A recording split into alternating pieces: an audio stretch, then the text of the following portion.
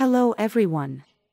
Today, we're going to discuss an important aspect of our health that often goes unnoticed: our blood circulation. Blood circulation is vital for delivering oxygen and nutrients to every part of our body.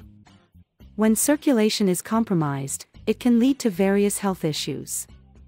By recognizing the signs of poor blood circulation, we can take steps to improve our overall cardiovascular health. Let's explore the common signs that indicate you may have poor blood circulation without even knowing it. Before start this video, please subscribe our channel and don't forget to press bell icon for latest updates. Number 1. Cold extremities. If you frequently experience cold hands and feet, even in warm environments, it could be a sign of poor blood circulation. Reduced blood flow to the extremities can make them feel constantly cold or numb. Number 2. Numbness and tingling sensations.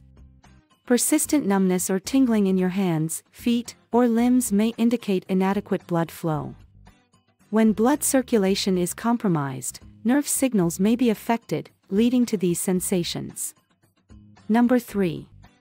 Swelling and edema. Swelling in your feet, ankles, or legs, known as edema, can be a sign of poor blood circulation. When blood flow is restricted, fluid can accumulate in the lower extremities, causing swelling and discomfort. Number 4. Slow healing of wounds.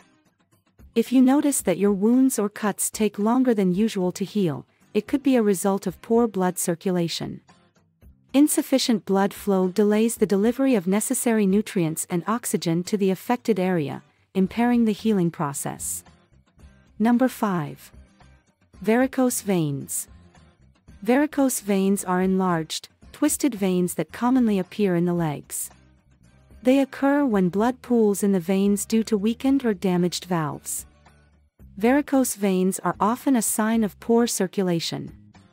Number 6. Fatigue and weakness. If you frequently feel fatigued or experience muscle weakness, it could be due to poor blood circulation. Inadequate blood flow can impair the delivery of oxygen and nutrients to your muscles, leading to feelings of fatigue and weakness. Number 7.